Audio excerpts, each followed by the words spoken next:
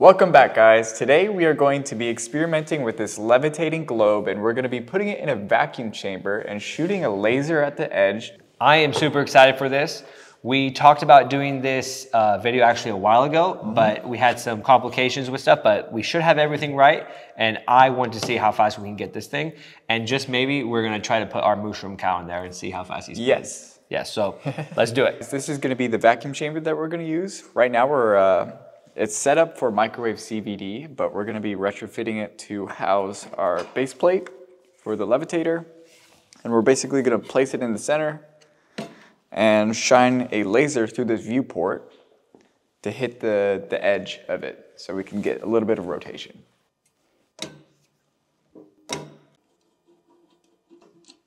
I'm taking this feed through so we can feed the electricity to power the actual levitation mechanism. How's my hair? Oh, very good. Oh, very good. All right, we're getting the lid fastened. We got a elastomer gasket placed so we can get some vacuum seal. And now we're putting on the port and the feed through so we can power it on and test it out. To absolutely everybody's surprise, I am doing something. Just tightening away.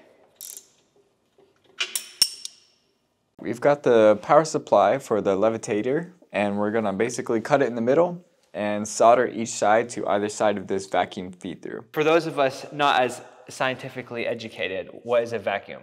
We are surrounded by a bunch of gas, oxygen, nitrogen, helium, and a bunch of other gases.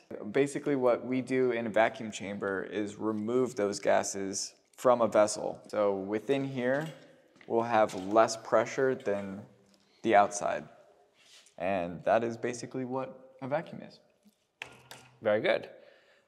We all learn more every day. But we set up the levitation thing right in here. So hit it there, give it a spin, and then the idea of the vacuum chamber is that the friction is less? Yes. Friction is less, okay. Less friction. So basically space, if I'm correct. Yep. Yeah, so basically spinning it in space. Yep. That sounds fun. Yes, so this is our feed through. We're gonna be plugging in our AC to the socket, and then this is gonna go inside the vacuum chamber, and we're gonna plug this into our little electromagnetic. Dude, I don't know how this guy makes everything. You just made that. Like how did you put that together? That's so cool. I am not the science one. If anyone has guessed that so far, I am always just trying to capture things. Yeah, I was wondering how you're going to get the power in there. Same. Luckily, I have tons of random Gizmos. components, gizmos, gadgets. In gadgets. Okay, Landon is jerry-rigging that little laser pen to hit an angle perfectly in there. Yeah. This is how real science is done. It's already starting to spin. We've got the vacuum chamber ready to go. We've got our little makeshift laser system shooting at the corner of that levitating plant holder. And now we're just gonna vacuum down the chamber and wait for it to actually start gaining speed. Also, I just realized that as soon as we turn this vacuum pump on, the whole configuration is gonna shoot up and launch that plate. How much? Like inches? Yeah. Will it settle back down? No. Oh. So we need to put some sort of brace to keep it from doing that, I think. Off to the next challenge. Next challenge. We thought we were about to hit play. All right, well, we thought we hit a wall, but coincidence really came in clutch. Landon randomly grabbed this piece of metal, and it just so happens to fit perfectly right in there. So we just saved probably an hour or so of tiddling around with random stuff. So let's go. All three of them? Just these two on the side over here. This one over here.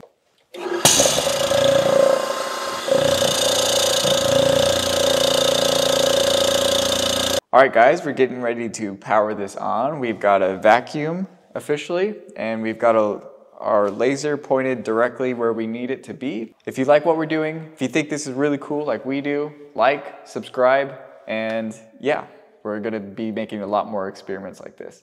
So currently we have the floating system floating in the opposite direction from where we're aiming the laser. So right now we're trying to switch the directions using just the laser.